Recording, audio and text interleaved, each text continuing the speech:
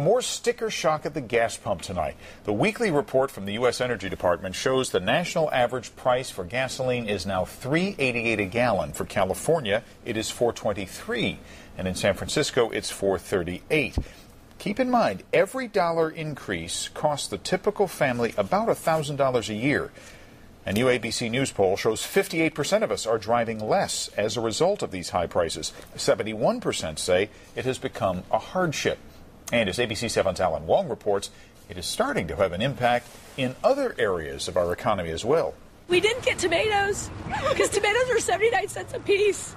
Tomatoes are at their highest price in 4 years, and Cindy Misko has 5 mouths to feed on a single income. Even baking at home is expensive now.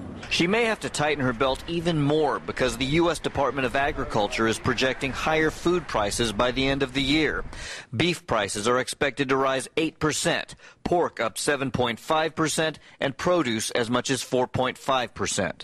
It just means we don't go out that much. We don't go to the movies. I'm thinking of turning off cable.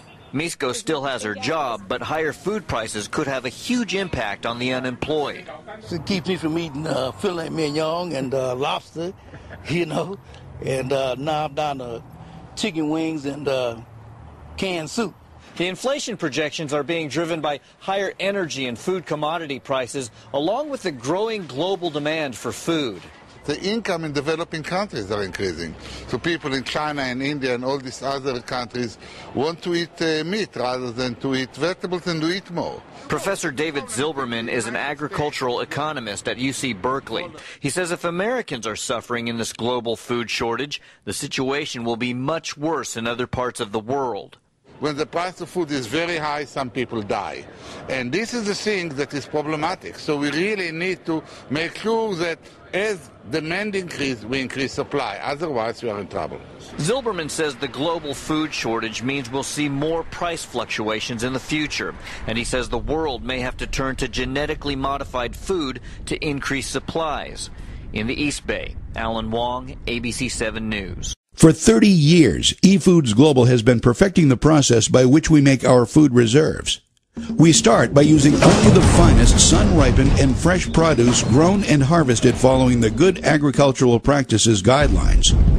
Not only are our ingredients GAP certified, but we carefully test them for chemical and microbial contaminants like Salmonella and E. coli before the approved ingredients are blended into our exclusive recipes following strict quality control standards established and audited by the U.S. Department of Agriculture.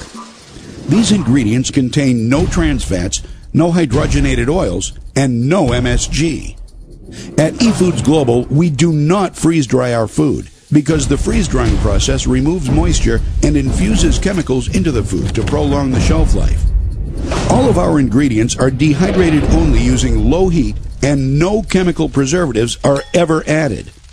Our dehydration process naturally preserves the food so that upwards of 92% of the nutritional value remains intact.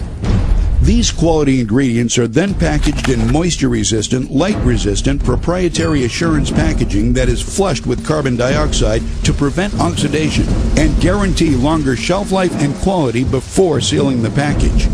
Finally, we date stamp the outside of the package the day we prepare the food reserves, so you know you're getting fresh food reserves.